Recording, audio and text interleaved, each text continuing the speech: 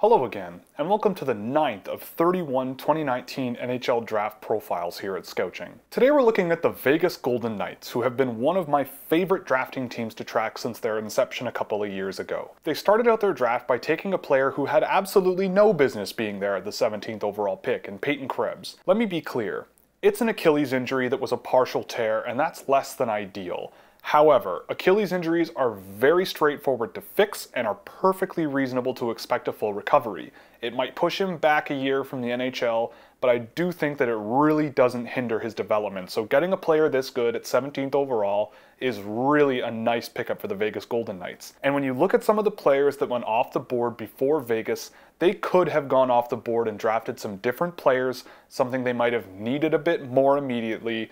But at the same time, the Vegas Golden Knights are a great example of just drafting the best player available and dealing with lineup needs later.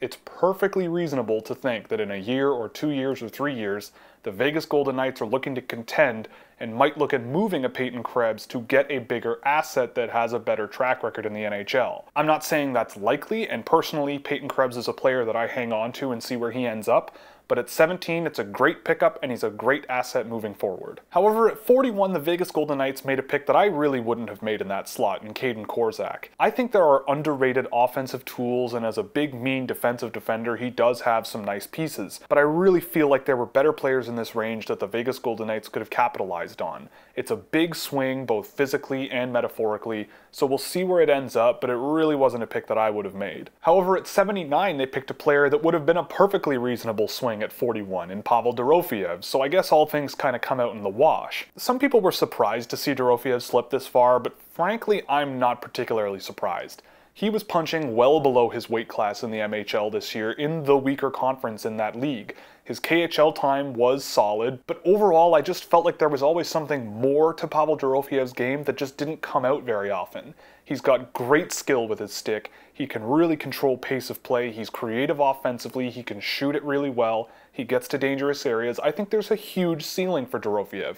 I just don't know if he's going to achieve it. He's going to need to be patient, he's going to need to hit another gear with his skating more often, but it is there, so I do like the pickup where they got him for Vegas. At 86, they took Leighton Ahak, a defenseman who I really didn't have a lot of viewing time of, so I'm not really comfortable giving him a very detailed report. But when you look at his analytical profile, I can't help but feel like this is a reach at 86. Now, they did take a similar profile player in Stanislav Demin last year, so I'm not going to really write off the Vegas' ability to scout the Junior A leagues in Canada, so I do think that there is potential here, but it isn't really a name I really had on my list at 86. At 110, they took Ryder Donovan, who's a big center with a pretty good shot, and I caught a few games of his over the year. I never came away nearly as impressed as some other people were, but I do think this is about the right slot for him. He certainly produced pretty well and had a pretty good playoff in Minnesota, so there is an interesting profile here, and big centers with size, teams can't seem to get enough of them, so who knows. After Donovan, Vegas took Isaiah Seville, who I think is a really smart, athletic goaltender who I did find put himself out of position quite a bit and got away with a very, very talented team in front of him. However, he did stop a lot of pucks, didn't let a tremendous amount behind him, and I like that in a goaltender to say the least, so it's going to be interesting to see where he goes.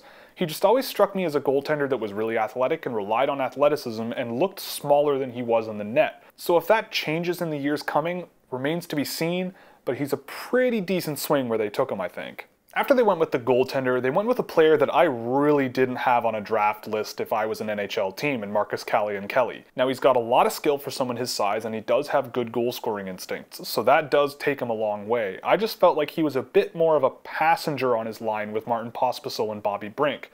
I feel like there's an interesting project here as a complementary player, but I really didn't see the upside, the skating ability, the intelligence, just the overall creativity that I really like to see in prospects. He could be an interesting complementary player one day, but I'm not totally sure this is the best pick at 139 long term. And with 141, the Vegas Golden Knights went with Mason Primo. He's big, there's an NHL bloodline. I mean, I wouldn't have picked him, but an NHL team was sure to pick a player like Mason Primo, so who knows? Nothing really jumps off the page with him to me except for how big he is and who his parents are, so I don't really know what else to say. So if you've watched Scouching reports, we're taking that rating and putting it in these videos, where the number's going to indicate the overall potential I see with the group of prospects the team drafts, and the letter's going to indicate the overall likelihood of reaching that potential for the group as a whole. And for as much as I loved the Vegas Golden Knights taking Krebs and taking a flyer on Dorofeyev, I can't really help but give them anything better than a 2C.